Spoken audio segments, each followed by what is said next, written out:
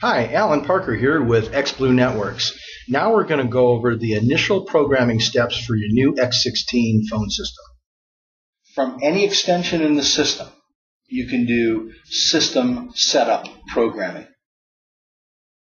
Go to the phone and press the program button. Use the keys next to the display to select system setup and then press enter. Put in the default password, pound, pound, pound, pound, and then press enter. Now you are in programming mode. The first parameter that needs to be set is date and time. Press the down key until date and time is selected and then press enter. The first entry in date and time is the year. The last two digits of the year need to be dialed, then press enter. Next, put in the month, and then the day of the month, and then press enter. Next is the time of day. If you make an error, press the backspace key.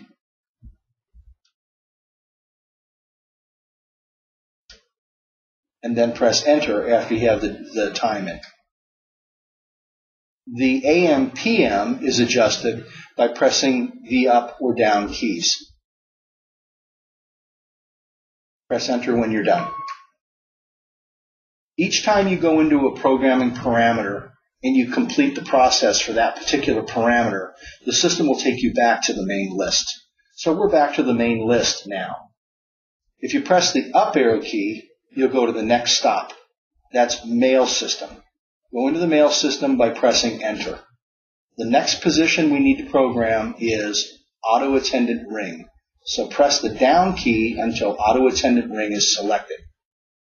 Then press enter. This is the setting that determines what happens on an incoming call. By default, all extensions off means that no phones ring on incoming calls and the calls go to the auto attendant. Most companies want it set up so that incoming calls ring at phones.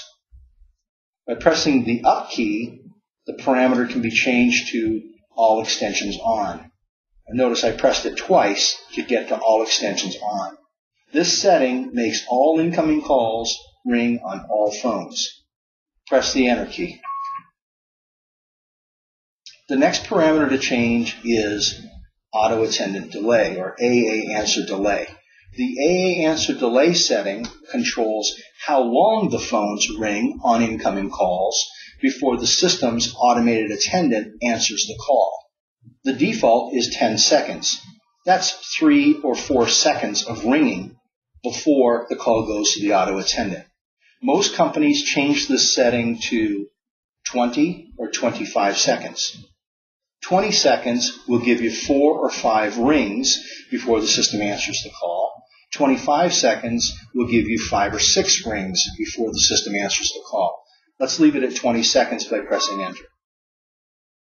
Okay, now we're back to the main list again.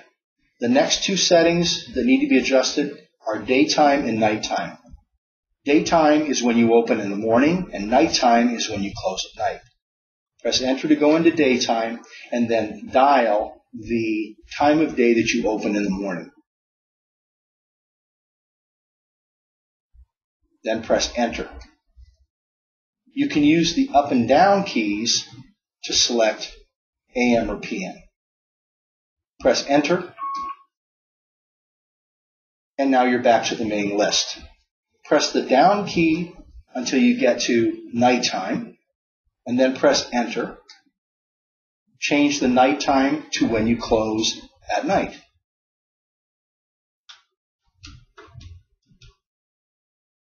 If you make a mistake, it'll just automatically go back to the first entry so you can re-enter it.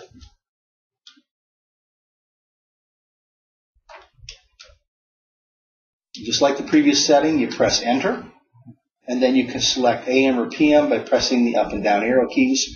When you're done, press enter. Next stop is the daytime and nighttime outgoing messages.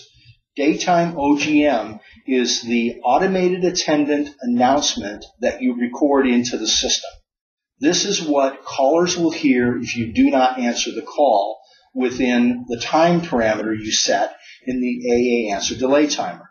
So this is the announcement that you want to use to announce your company, tell them what to do to leave you a voicemail message, and any other information you want to provide. I'm going to go ahead and go into this recording area, and I'm going to record a sample automated attendant. When you first get into this area of programming, the display will say play. Now, if I were to press enter at this point, the system would play whatever's already programmed in it. If I press the up arrow key, the display changes to re-record. If I press enter now, the system's recorder will start, and then I'll speak the example message. When I get done speaking the message and press enter again, the recorder will stop. Okay, here I go. Thank you for calling ABC Company. We are currently unavailable to take your call. Please press 0 to reach the operator or leave us a voicemail message. If you know the extension number of the person you're trying to reach, you can dial it now. Our hours of operation are 7:30 a.m. to 4:30 p.m. Monday through Friday. Thank you for calling ABC Company. We are currently unavailable to take your call. Please press 0 to reach the operator or leave us a voicemail message. If you know the extension number of the person you're trying to reach, you can dial it now. If I press the enter key, it'll stop the recording. I press enter and stop the recording. Okay, now if you're happy with the recording, then press the left arrow key to go back to the main list. If you still need to re-record it, press the up key to change to re-record. You can always press the left arrow key to go back to the main list. Now at this point, I'm back at the main list, so I'm going to go down to nighttime. Exact same operation. I press enter to go into recorder mode. I select re-record to start the recording. I press enter to begin recording and then press enter again to stop. Enter to begin recording and then press enter again. System will automatically play back the message and stop and go back to the play screen. At this point, the nighttime message is either needing to be re-recorded or is complete.